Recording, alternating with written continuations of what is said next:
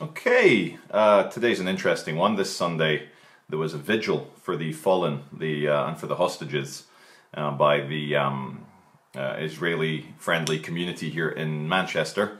A lot of flags, but there's a very interesting scene towards the end where an incident took place which challenged my ideas of free speech.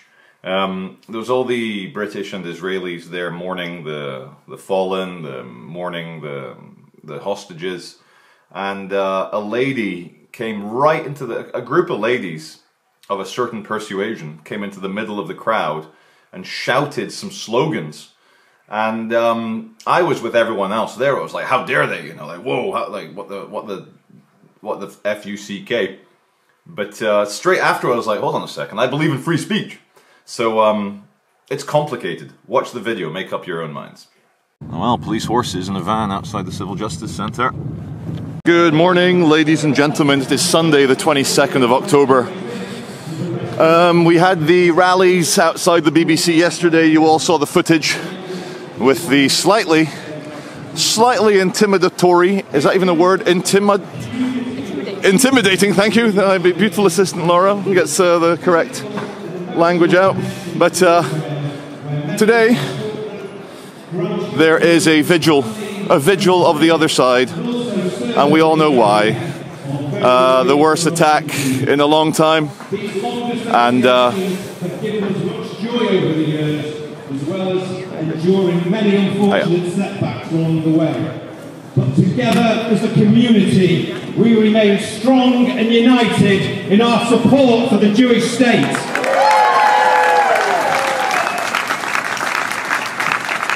All too often we've had to come together like today, but let's be crystal clear to the wider community of Greater Manchester and those joining us. This is not a war against the innocent Palestinian people who have been subjugated to the control of Hamas ever since Israel left Gaza in 2005, and whom we hope and pray we can one day live with. Not part of the struggle for a Palestinian state. Hamas don't care about that.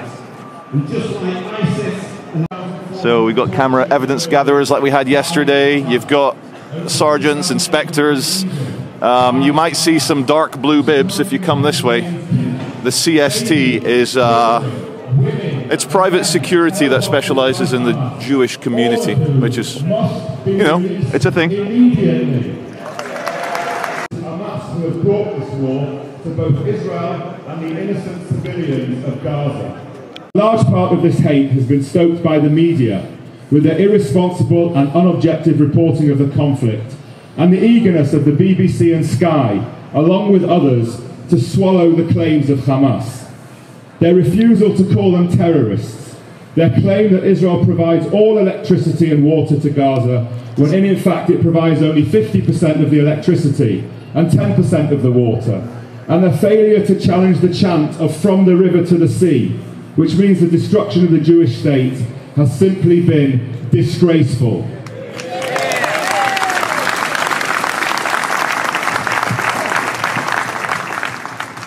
I know that every single one of you will have felt the same as I.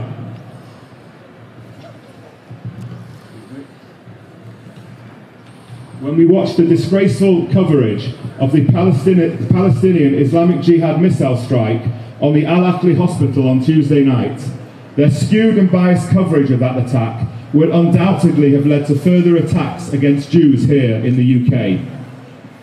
On Thursday night, Meirav Raviv, who has 4 members of her family, her cousin Keren, Keren's 9-year-old son Ohad, and her aunt and uncle from kibbutz near Oz, being held hostage by Hamas in Gaza, appeared on Sky News with Anna Botting, who has been particularly biased in her commentary, and told her in explicit and emotional terms just how warped their coverage was, and reminded her of what happened. These are her words, and I'm sure they sum up exactly how everyone here feels. Yes, I was in contact with them during the attack. I saw your Sky News reports before, and I must tell you, Hamas is ISIS. Don't forget that. Early Saturday morning, 6:30 a.m, a lot of terrorists attacked Israel. They butchered kids, They kidnapped kids. They killed the fathers in front of the kids. And then they kidnapped the kids from my aunt and uncle's kibbutz near Oz, which is only 2 kilometers from the border from Khan Yunis. They took 81 people. The kibbutz is only 350 people. Only 150 people survived from the violence they did. 1,400 Israelis were murdered on Saturday morning, and you are talking about what is happening in Gaza. How dare you? You know that Hamas rules Gaza. Israel has not ruled Gaza for over 18 years. And what did Hamas do with all the money sent to Gaza that Qatar gives them, that Egypt gives them, the help that Israel has provided to them? Rather than taking care of their kids, rather than educating their kids, they are using the money to make weapons and attack Israel. The Israelis won't have a chance to rescue themselves. And they came to say, I'm on the left in Israel. I love peace. I want...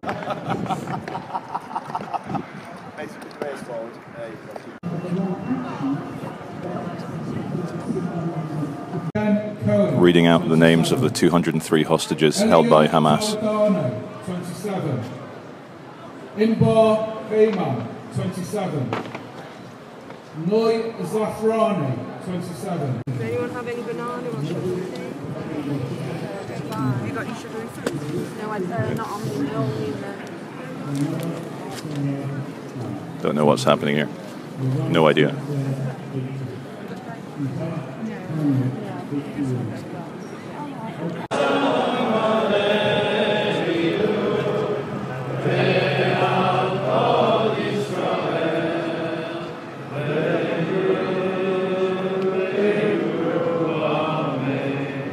Hi, my name's cveitch, and you're watching the Big White Horse channel.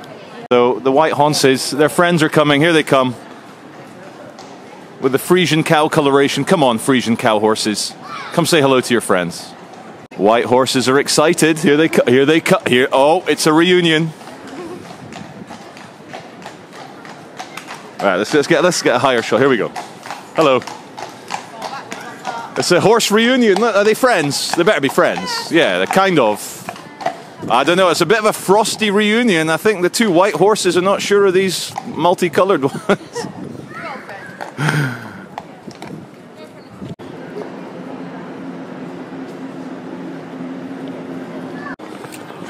Hello. Really appreciate what you do. Thank you very much, sir. Thank you. Someone's in the crowd shouting "Free Palestine" when they're remembering the dead here. Very disrespectful. Where are they? Where are they? And who's shouting that? She's gone into Zara. She's hiding in Zara.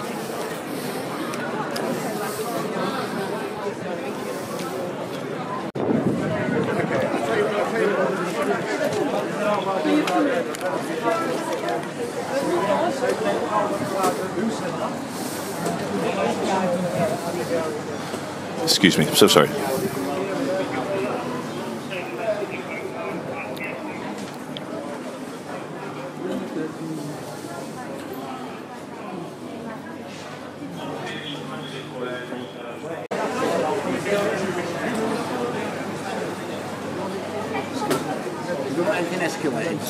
Sorry.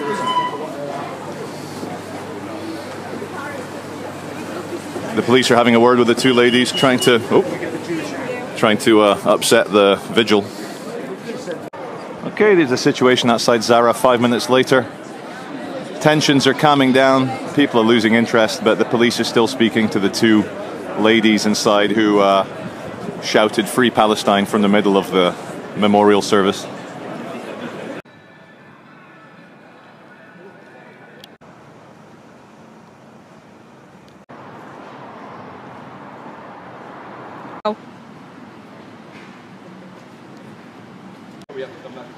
There's lots of them about. This is a drunk area, guys. If you're still standing, you don't belong here. Go home. This area is for people horizontal drinking. And how can you call yourself a true alcohol connoisseur if you're still vertical?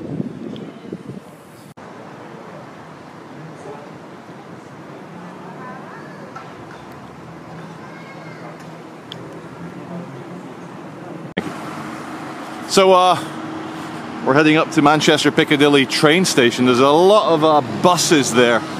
Just want to see if it's all gone wrong for the train services. And is that police tape, "Do not cross" I see?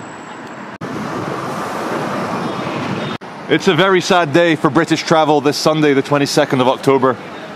It's relentless, the never-ending rail replacement buses. At least this one's a brand new Mercedes. You know, you travel in style. Okay, it takes twice as long.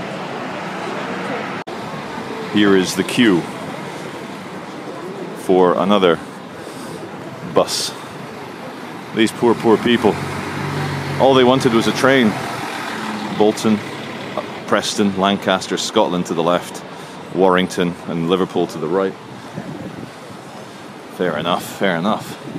Not good. I'm not happy with this. I'll see many rail companies advertise on the train or on the internet. Our trains are 94% on time or 87% on time. Yet how come when I ride a train, I'm sure my viewers will agree, how come when we ride a train they're late 50% of the time? Something isn't adding up. I'll tell you what is adding up though is the incredible amounts of money we pay for this third world service. Ka-ching, ka-ching. Go on strike again, drivers. Where's the women and children at? I'm feeling like a big brave desert warrior.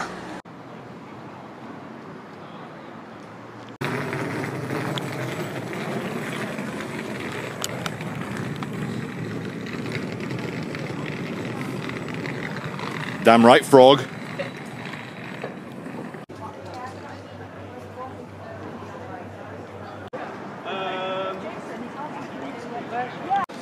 Green gooey monster atop Harvey Nicks.